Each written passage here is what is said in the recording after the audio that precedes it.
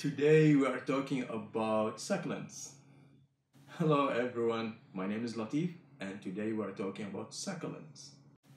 A while ago, a friend of mine sent me a message saying that he killed the succulents that I gave him. How can you kill a succulent? I mean, unless you are really a genius, you cannot kill a succulent. Today I will make a video for you and for him to show you how not to kill your succulents. Let's get to the chase. Tip number one, location and light.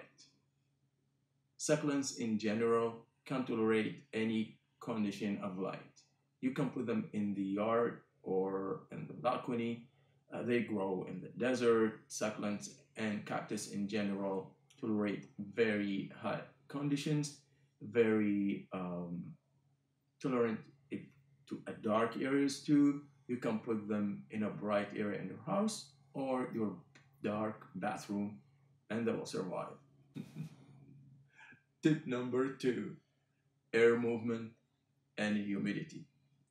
So succulents in general don't like very humid environment.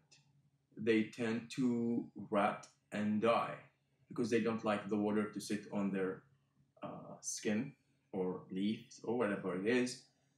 Succulents and cactus don't like that and they will rot and die pretty fast. If you put them in your bathroom, just open the door or the window for them so there is air circulation.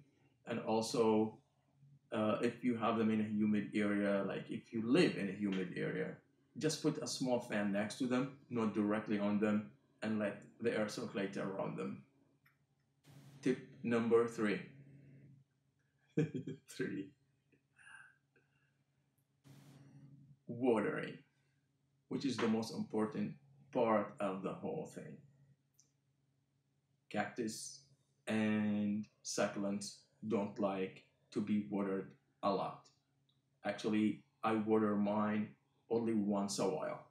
You need to let them to dry very much before you water them again. When you touch the soil, it will be crumpled in your hand. That's what you want.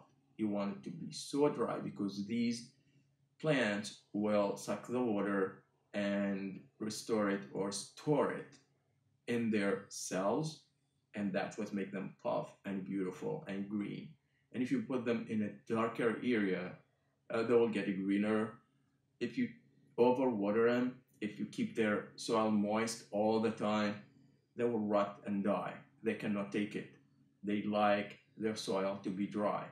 In the wild, in the desert, that water, when it comes from the floods or the rain, will dry very fast. That's how they like it. They don't like a lot of water. Don't water your succulents unless they are too thirsty. Then you water them once a while. Tip number four, fertilizer.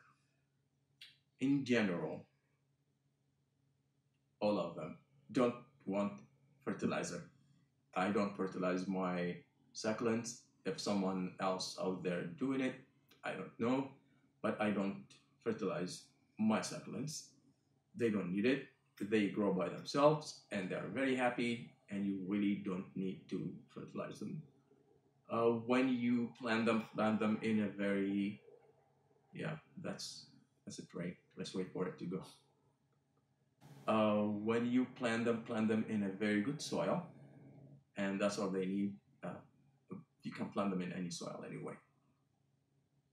Don't fertilize your succulents. Tip number five, how to get free plant, how to get free succulents. So if you have a friend or you saw these succulents somewhere and you want to have them in your house, you don't have to go to the stores and buy them for $10, $15, whatever they have the price on them. You can grow them in two methods. All right. One, by cut, and second, by the leaf. You can get a cut from one of these plants This I grow from a cut.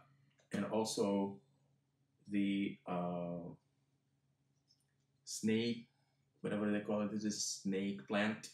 You can cut it and just stick it in the dirt or water, and they will root, and that's it.